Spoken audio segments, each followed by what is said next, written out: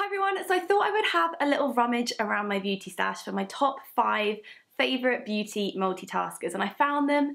They are awesome, they do more than their fair share of work. Some of them are 2-in-1s, 3-in-1s, even 4-in-1s, so let's do this. I think I'm going to start with probably what is the most multitasking beauty product of them all. Elizabeth Arden 8 Hour Cream Skin Protectant. I have had this for a very long time and used it basically all up, but it's just the gift that just keeps on giving because it's still some in there. I remember that back in the day I bought it because apparently Rachel Bilson was a fan, and it was when I was having an extreme The OC loving phase, so I just had to pick it up. But it is really incredible, and I can see why Rachel just loves it so much because I use it for so many different things. Its #1 use is as a kind of dry skin saviour, so dry patches, you just put this on and it kind of soothes, get rid of the dryness, and things will look all smooth by the morning. And I actually use this on my ears. I get psoriasis on my ears, and what I tend to do is rub away my dry skin with a damp towel, kind of gross, but it really gets the job done. Then I put some of this on and it really helps to keep it at bay, keep it quite calm, and leave things looking a lot less red and irritated. But then I also like it as a cheek highlighter because it's just got that kind of sheeny, balmy thing going on. It's not too tacky. It looks really amazing just on top of your cheekbones, like you would just put a normal powder highlighter.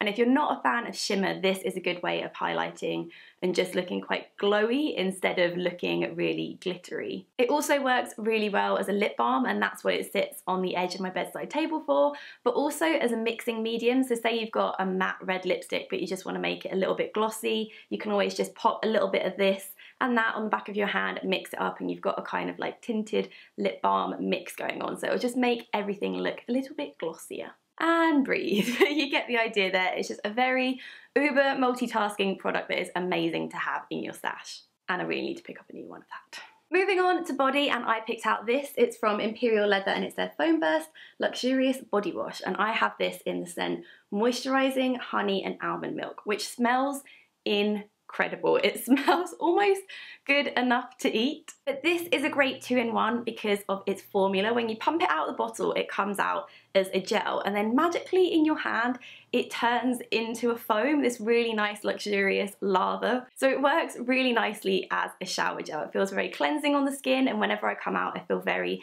nourished and moisturized. But because of that foamy texture, it also works really well as a shaving foam. Now, I've never been one to have a shaving foam in my shower along with a shower gel as well. I just find it too much of a faff.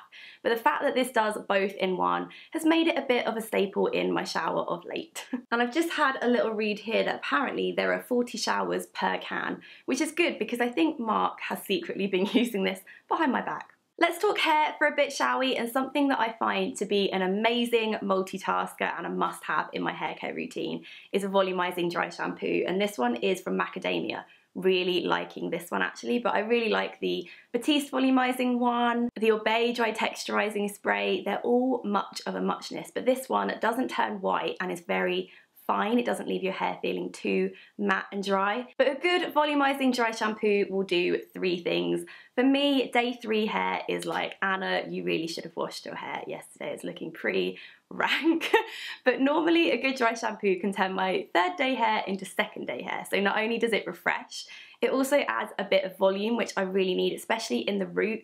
And it's quite nice just to add volume in this way, because then you can just put it exactly where you need it. If you want more at the crown, you can just add some there. If you need some more at the front, you can just spray it on. So I kind of like that spot treatment for volume that you can do. And then also you can spray it through the lengths and get a bit of texture going, which is what I've done today. A great 3-in-1 and one of very few styling products that I actually bothered to use in my hair. Moving on to makeup, and even though I'm not a powder girl, even I can admit that a transparent loose powder comes in very handy indeed. And here I have the By Terry Hyaluronic Hydra Powder and the Makeup Forever HD High Definition Powder, which are both 2 that I use. Now, the obvious use for these is to mattify the complexion, and usually I just take quite a small fluffy brush, like one that I would use for contouring, dip it in the top, wave it in the air to get like the majority of the product off, and then dust it down my T-zone because otherwise things can get a little bit greasy around here. But I do also like to take some on an even smaller, fluffier brush just over the eyelid because I find it works really nicely as an eye primer, especially if I've kind of accidentally gone over my eyelids with foundation. It just kind of adds that like middle layer and gives something for the shadow to stick to. But probably my favourite use of all is to use it as a mattifier for lipstick. So say you've got a quite nourishing, like slightly glossy looking red lip, but you quite fancy it to be matte. I just take a tissue, put it over the top and kind of blot off the majority, and then take some powder over the top of that tissue, so it's kind of like a double blotting step, and when you remove the tissue you'll be left with a super matte lip. Learned that one from the queen that is Lisa Eldridge, and it's a genius makeup move. Then rounding off my top 5 multitaskers is a product that is probably one of the grimmest looking in my stash, but it gets used every single day, and it's a clear mascara. This one is from the Body Shop and it's their brow and lash gel, but normally I just pick up the cheapest one that I can find in Boots or Superdrug, which is I think the MUA clear mascara, which is £1, and Miss Sporty Do one that's like £1 or £2 as well, because I do tend to remove a lot of the product off of the brush before I use it, for it's plenty of uses. So that way I don't feel like I'm wasting too much if it only costs me £1 if I'm putting a lot of it onto tissues anyway. Use number 1 is the one that I use it for the most, and that is as a brow setter. So normally once I've done my brows with something like the Hourglass Arch Brow Sculpting Pencil, which is what I use today, or maybe MAC Omega, I use that quite a lot, just an eyeshadow. I do like to set them, especially if I'm going to go out and about, because the amount of times I just go like that and all of a sudden my brow's like half over my face, it's just not a good look. So I do tend to do that, and like I said before, I tend to get a tissue and just take off the majority before I go in so things don't look too crispy. Something that I like to use it for at the weekends is as a clear mascara. I literally will just put a tiny bit of this onto my lashes and onto the bottom lashes, and it doesn't really do much. It's one of those things that probably you can tell it's there and everyone else will be like, you look exactly the same. But for me, it just adds a tiny bit of definition. And then the final use is as a flyaway tamer. So again, I would suggest taking off the majority of the product with a tissue so there's just the tiniest amount of product left on the actual spoolie.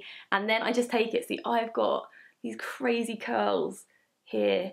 And if I've got my hair up, they just look a bit crazy. So I just like to kind of slightly brush that through, and it just works as a super maximum hold hairspray. Sounds crazy, but try it, you'll be surprised. So those were my top 5 multitasking beauty bits, and I'd be really intrigued to know what your favourite do-it-all product is, because I love a good 2-in-1, 3-in-1, 4-in-1, love them. But thank you so much for watching, and I'll be back on Sunday with a brand new video. See you then, bye.